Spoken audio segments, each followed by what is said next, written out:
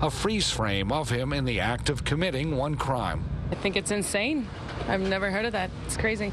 This man's actions alarm neighbors and Miami-Dade residents we spoke with. Anytime someone's breaking into school and there's children involved, it's something you have to be concerned about. Lieutenant Correa of Miami-Dade Schools says this man has victimized 3 schools, including Edison Middle and Senior High and Jose Diego Middle, between September 2013 and this past August. He's taken at least 8 cameras and copper wiring.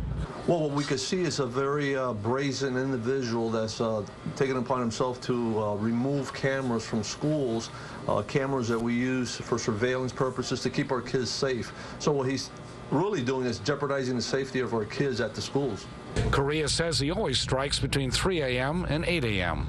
Average build, thin.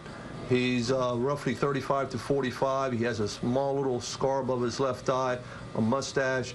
He is also about 5'6" to 5'9" and often wears a white T-shirt with a black and gold logo.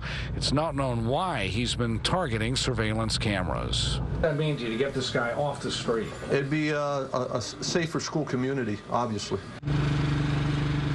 Well, other than impacting school safety, this criminal has caused more than $10,000 worth of damage. Lieutenant Correa believes he does live somewhere in the area, and finding him is a top priority. If you can help, call Miami-Dade Crime Stoppers at 305-471-TIPS. We're live in Northwest Miami-Dade. Peter Dench, CBS 4 News.